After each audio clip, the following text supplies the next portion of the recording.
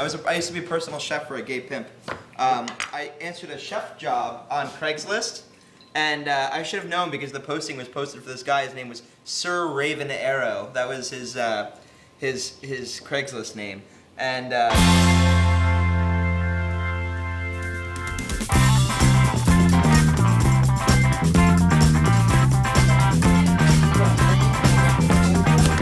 He answers the door, he's like kind of big dude, crew cut, gold chains, bathrobe on, and I go into his apartment brownstone thing. Like I walk in there, he's got a nice apartment, he's showing me around, he's like, oh yeah, I have these dinner parties all the time. He's like, you can make whatever you want, there's no budget. He's like, I love North Carolina barbecue. I paid some guy the other day to drive to North Carolina, pick up barbecue and drive him back, and we have this dinner party. I'm like, great, this sounds epic. After midnight, we're gonna let it all hang down. Here, you wanna come to the surgery?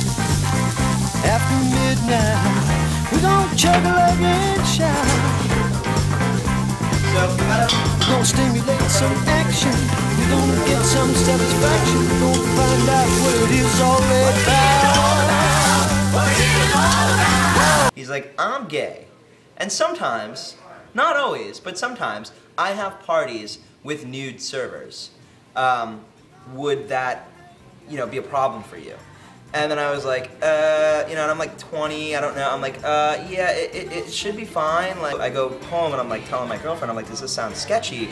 What do you think? Should I do it? And she's like, what are you kidding? Of course you should do it. Like, imagine what kind of a sick party this guy's throwing. There could be famous people there, like, you never know. Like, this is some sketchy shit. You should totally go see where this goes. Also, like, I have things to do, but I also have to, like, oh, really? Like, what you're saying is so interesting. And he comes down, he's wearing, like, this see-through G-string with like chains on the side, and he's also like probably 120 pounds and hung like a dinosaur. The whole time we're doing this, the fucking phone's ringing off the hook. So I'm like, what the fuck is the phone ring off the hook here for? And then the manservant's like, oh, they're probably business calls. I'm like, business calls? And he's like, what kind of business is this guy in? He's like, well, you don't know? And I'm like, no. And then Max is like laughing. He's like, why do you think I'm like standing here naked? And I'm like, I don't know, dude's into some shit. And then so they're like, yeah, he's pretty much just runs a giant gay escort service in the DC area. So I was like, oh. When you teach people about food, when you teach people about wine, these are good skills they can use forever. If I taught you how to do CPR, you could probably go the rest of your life without ever doing CPR. But if I teach you how to order wine off of a wine list, you're gonna do that forever.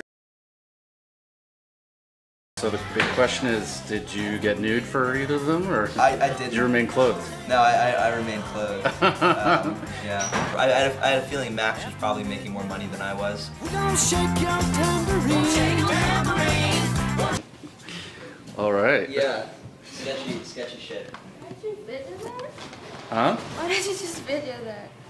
Why what? Why did you video that? Why? Ew. What did you, Narissa? Ew. What's wrong? Super gross.